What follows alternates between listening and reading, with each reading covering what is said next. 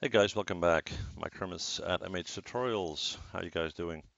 Well, today we have another very short video in the short video series. And in this video, I'm going to explain two methods that will allow you to move your pivot point. All right.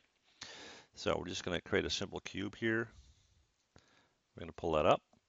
Now, if I were to hit W to move my cube, you can see that my pivot point is exactly in the middle of my cube, right?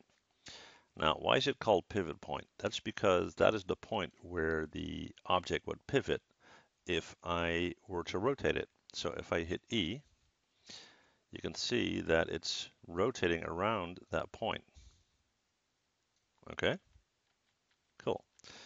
Now, let's say you want to move that pivot point. Now, why would you want to do that? For example, let's say you have this cube and you want to copy it and set one exactly on top of it, right? Now, you would have to have your pivot point in the corner here to make it snap, for example. That's one reason. Another reason could be that if you want to scale this out, so I'm going to hit R, and I'm scaling it, it's scaling out both ways because my pivot point is in the middle. If I were to move my pivot point over to this side, it would only scale out on that end, right? And that can be very useful when you're modeling, okay? So we're going to move that pivot point. Now, again, there are two methods to do that.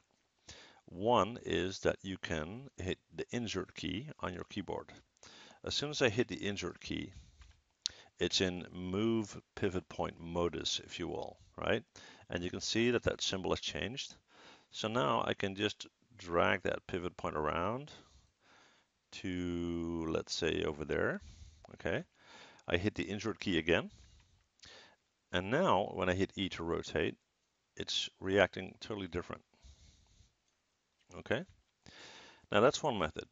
The thing there is that as long as the insert key is not pressed again, so I'm going to hit it again, okay, it's going to stay like that until you hit the insert key again. There's another method to do this.